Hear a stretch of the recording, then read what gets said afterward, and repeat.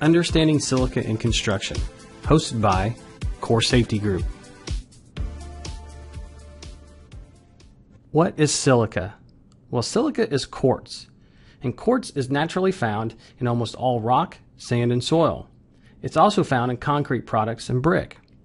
Sometimes it's found in sandblasting grit, and it's called silica sand. Silica health hazards. A lung disease called silicosis is caused by breathing of dust containing silica. The dust causes fibrosis or scar tissue formation in the lungs. This reduces the lungs' ability to extract oxygen from the air, and there is no cure. Symptoms of silicosis. Early stages go unnoticed. Continued exposure results in shortness of breath during exercise. It can also progress to bluish skin on the lips and earlobes. Workers can also experience loss of appetite. Prolonged high exposure can lead to extreme shortness of breath, chest pain, dry cough, respiratory failure, and even death. Other health effects. Silicosis can lead to susceptibility to other lung diseases and infections such as tuberculosis. Acute silicosis may develop after very short periods of high exposure. Chronic silicosis develops after many years of lower levels of exposure. Silica exposure limits. Is there a safe limit for silica? The safest amount of silica in the air is 0. OSHA's current action level is 25 micrograms per cubic meter. The legal limit set by OSHA is 50 micrograms per cubic meter. The legal limit by OSHA is called the permissible exposure limit, or the PEL. As a rule of thumb, if dust containing silica is visible in the air, it's almost always over the permissible exposure limit. In the construction industry, for each employee engaged in a task identified in OSHA's Table 1, the employer shall fully and properly implement the engineering controls, work practices, and respiratory protection specified for the task on Table 1, or use the alternate exposure control methods and must be able to prove employees are not exceeding the permissible exposure limit, which is 50 micrograms per cubic meter, by providing exposure assessments, air monitoring or objective data, sampling analysis, reassessment of exposures, employee notification of results, and methods of compliance. The use of OSHA's Table 1 seems to be the simplest option for most employers. What is Table 1? Table 1 matches 18 common construction tasks with effective dust control methods such as using water to keep dust from getting into the air or using a vacuum dust collection system to capture dust. In some operations, respirators may also be needed. Employers who follow Table 1 correctly are not required to measure workers' exposure to silica from those tasks and are not subjected to the permissible exposure limit. So let's look at an example from Table 1. For handheld power saws, if workers are sawing silica-containing materials, they can use a saw with a built-in system that applies water to the saw blade. The water limits the amount of respirable silica that gets into the air. In this example, if a worker uses the saw outdoors for 4 hours or less per day, no respirator would be needed. If a worker uses the saw for more than 4 hours per day or any time indoors, he or she would need to use a respirator with an assigned protection factor of at least 10, such as a NIOSH certified filtering facepiece respirator that covers the nose and mouth, sometimes referred to as a dust mask. Silica and construction activities. Construction jobs involving silica include abrasive blasting, also known as sandblasting, crushing, loading, and hauling of rock, sawing, drilling, chipping, and hammering of rock, concrete floor grinding and polishing activities, earthwork and rock crushing, masonry or concrete building demolition, road construction and repair, and dry sweeping of construction dust. Sandblasting.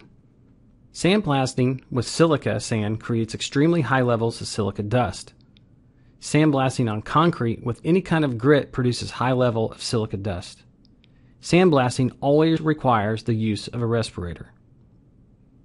Power saws, such as portable and stationary saws, are very common on construction projects. As you can see in these pictures, large amounts of dust can be produced from stationary and portable saws without the use of water.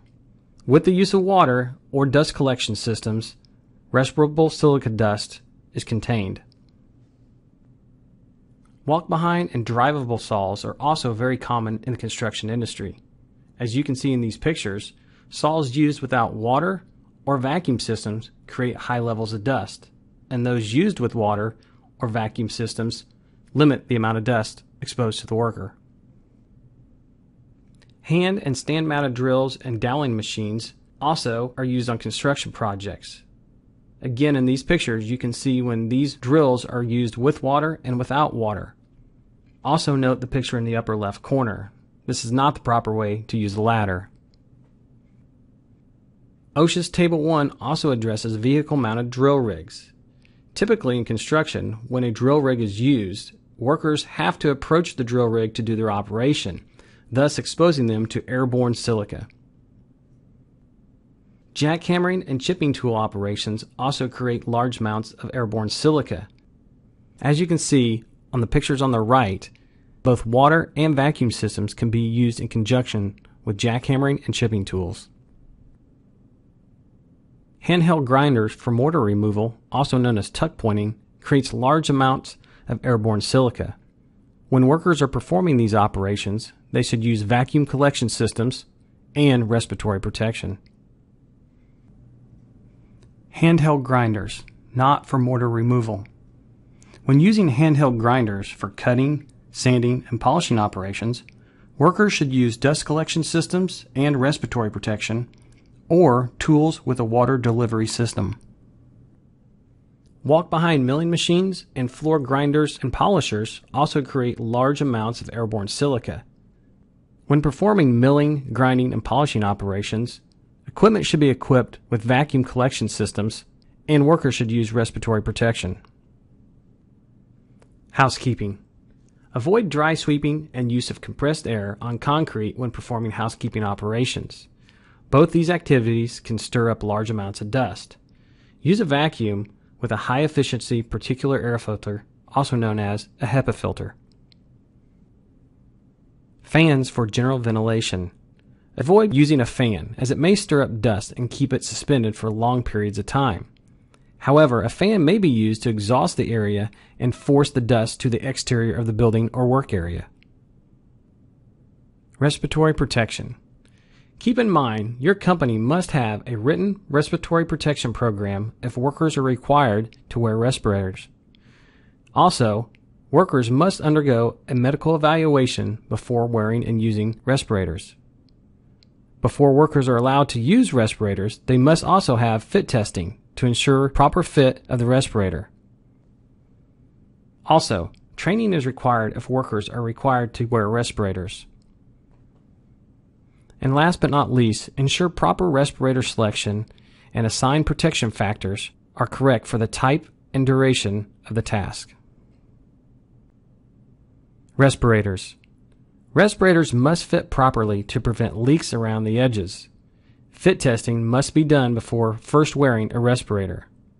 Also, beards are not allowed when wearing a respirator. Training. Training is required by OSHA for anyone who wears a respirator.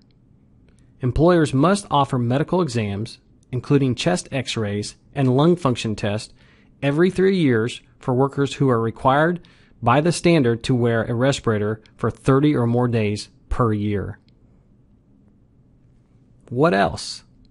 Regardless of which exposure control method is used, all construction employers covered by the standard are required to establish and implement a written exposure control plan that identifies tasks that involve exposure and method used to protect workers, including procedures to restrict access to work areas where high exposures may occur. Employers must designate a competent person to implement the written exposure control plan, and restrict housekeeping practices that expose workers to silica, such as use of compressed air without a ventilation system to capture the dust, and dry sweeping, where effective, safe alternates are available. Written exposure control plan. On the right, we have a sample of a written exposure control plan.